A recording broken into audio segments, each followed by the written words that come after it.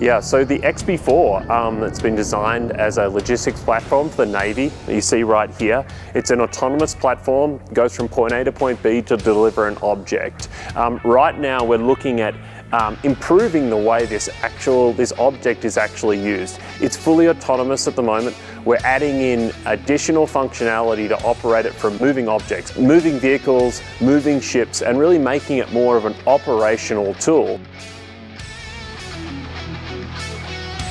We have the ability to tune the vehicle design for a more specific flight regime, that being an efficient, fast cruise. And we've got the VTOL capability. Again, by nature of the configuration, we have the ability to be more resilient to adverse weather conditions, vertical gusting, and it's a big reason why we're going after the maritime market. It's a really, really tough, challenging environment landing on the back of a boat.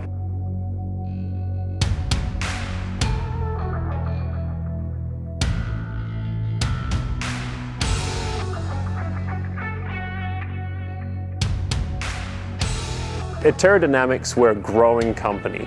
Design, build, test, system integration, mechanical integration, and we also flight test all our aircraft in the southern Colorado area. We have access to some really, really great test ranges within 45 minutes of our office here. So a really big part of how we're able to do things quickly is our location here. We can go and build a plane, we can roll out the next day, and we can go out flying. It's an important part of being able to rapidly iterate. Part of the development process of an airplane is flying, and in the end, the more you fly, the more data you're going to get, the more lessons you're going to learn. You wrap that around into the design and you improve your product. So flying is a really, really important part of what we do. A lot of our engineers here are also pilots. They operate the vehicles that they build.